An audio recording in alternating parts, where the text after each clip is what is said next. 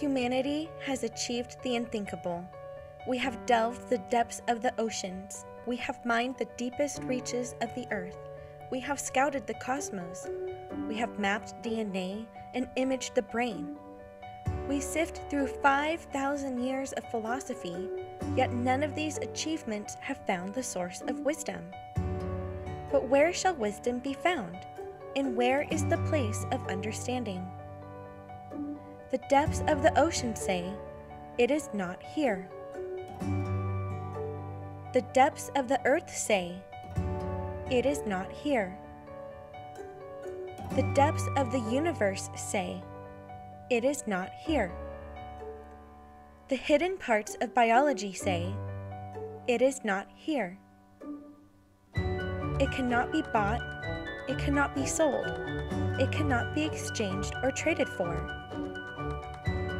It is not rumor, it is not celebrity. From where then does wisdom come? And where is the place of understanding? God knows, and he said to man, "Behold, the fear of the Lord that is wisdom, and to turn away from evil is understanding." Join us for our new sermon series, Where Shall Wisdom Be Found?